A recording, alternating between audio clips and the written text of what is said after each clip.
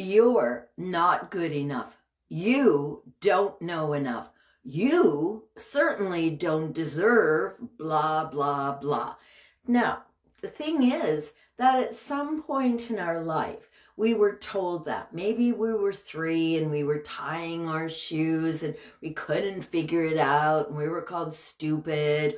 Or maybe, like I had a math thing going on and my dad would like sort of smack the back of my head and tell me to think about it as if math was something that you could logically think your way through. It's a bunch of memorizing, right? 1 + 1 is 2, 2 + 1 is 3, all of that. It's memorization. It's got nothing to do with your brilliance. So I recently heard a study, and the study said of these young children, 5 years old, I believe they were, that they were tested for genius. Turns out that 98% of them had genius abilities. Now, by the time that they were 10, we've institutionalized them, put them in school, put them in little desks, made them sit still. By the time that they were 10, that had dropped down to something like 30%.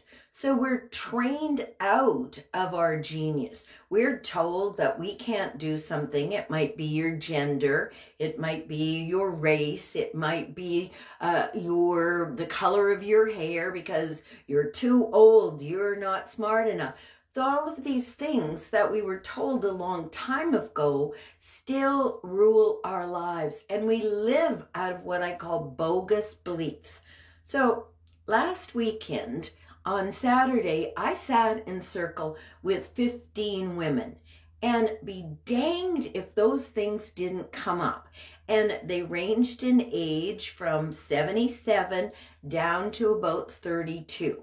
And it was one of the common beliefs that we have. So I'm going to suggest and maybe even do a little masterclass on bust your bogus beliefs. We live out of these things that aren't true. We're walking and talking like we still are 5. And we have proven to ourselves time and time and time again that you can do what you want. You can do what you say. And when you tap into your authenticity, you find that some of the things that you thought you couldn't do, that is just not true. So how do you come to understand this? Well, first of all, you look at your desires. If you desire something and you don't have it, my belief in the way that I am in the world is that there's a belief holding you back.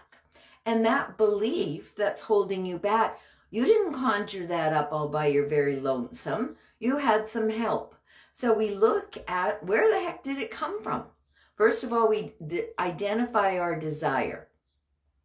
Then once we have our desire figured out, then we look at all the reasons that we don't have that. And in those reasons, there are beliefs that someone else gave you. Society's really good at that. After you're a certain age, you don't have any worth anymore.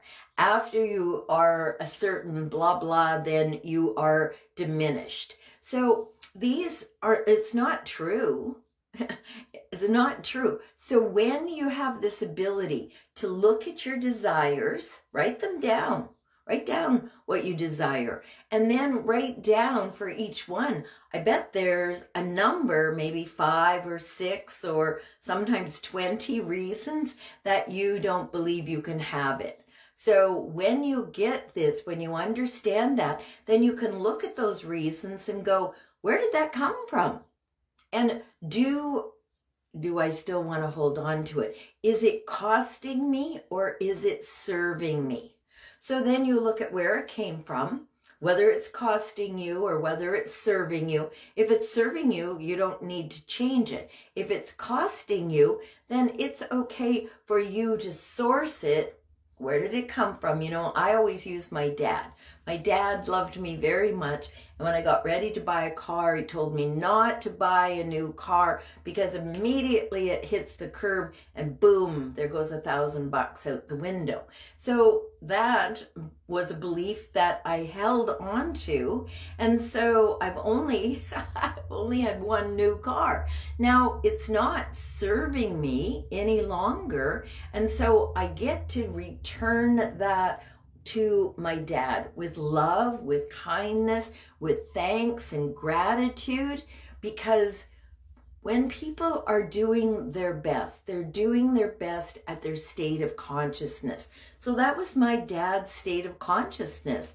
Buy used because it's not going to depreciate so quickly. So you can look at the things in your life that you desire. You can look at the reasons you don't have them. You'll find out that in there are some that come from somebody else. So then you get to go, is it costing me or is it serving me? Serving you, keep it. Costing you, you get to give it back. And I have a whole process and a way that I teach about doing this. So in Craft Your Dream Life, we look at what's holding us back. And then we get the ability to shift that. We understand our non-negotiables. We understand our priorities.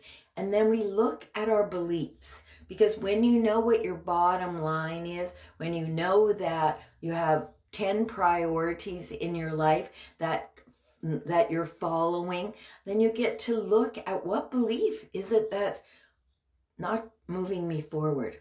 So it's called Bust Your Bogus Beliefs. And what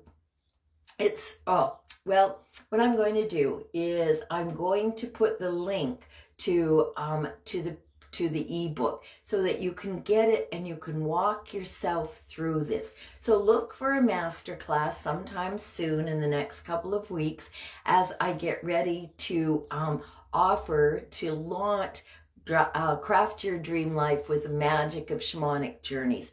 I have lived my life like this for the past, it'll be 27 years since I quit my day job in August. My guides are my constant companions. They're like, turn left, go over here, do this. And because of that, if you've been following me for a while, you know that I'm home free right now. And I'm not in angst about it because I know that Spirit has my back. And when you come from that place of deep knowing that someone's got my back, and as a matter of fact, the other day I went, okay, hold on, someone has my back, but what about my front? What about my sides? What about above me and what about below me? Turns out that when I took a moment to do a journey and ask, I have this amazing guidance all around me. Aphrodite stands in front. Kali is behind. Buddha and Ganesha, and then under is octopus. And above me is my council. So if you're ready to actually dive deep and look at your beliefs, because that's in my opinion, that's the only thing holding you back, is that maybe you still believe that you don't deserve it. Maybe you still believe that you're not worthy. Maybe you still believe that you don't know enough. So I'm going to tell you that those things are not true. And whatever your passion is, whatever you're excited about, I'll bet you somebody out there wants to learn about that. So Bust Your Bogus Beliefs. I'll put a link in, and then you can bust your bogus beliefs. It's a very simple process. It's actually quite lovely because you get to have a sense of freedom. You know, you're giving them back. I'm giving it back to my dad. I'm giving it back to society that says, you know, women don't travel on their own. So you get to give it back and then write yourself a new code of ethics, a new code of being in the world, and then live into those. So when you write yourself a new belief, like we'll use my dad, me and my dad. And so if I write myself a belief, I deserve a new car. My new car does not hit the curb and drop $1,000. As a matter of fact, year after year after year, my car appreciates. And when you write that and then you begin to move into that, what happens is that doorways that you didn't even see before begin to open up for you. So if you're watching right now, thank you so much. Thanks, Kathy. And if you're watching the replay, blessings on you. Thank you so much for doing that.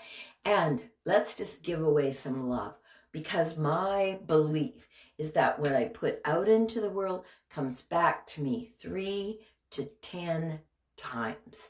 So, hey, Nancy. So let's energize our hands. So just a little recap. If you don't have everything you desire, it's because you have a belief that you can't have that. So let's look at those beliefs. Let's send them back to where they came from, write ourselves a new code of beliefs, a new bunch of beliefs, unbogus, and then let's move into living our life authentically with love and joy and grace and ease. And let's open fully to give, accept, and embrace all the good the universe has for you. One more time. And here's what you say. I open fully to give it away, give it away, give it away. Accept, big old bowls with your hands, and embrace, put it in your heart, all the good the universe has for me. One last time. I open fully and freely to give, accept, and embrace all the good the universe has for me. Namaste, aho, bliss, and in case no one has told you so far today, you are amazing. Thank you so much. Blessings. Love ya. See ya. Bye.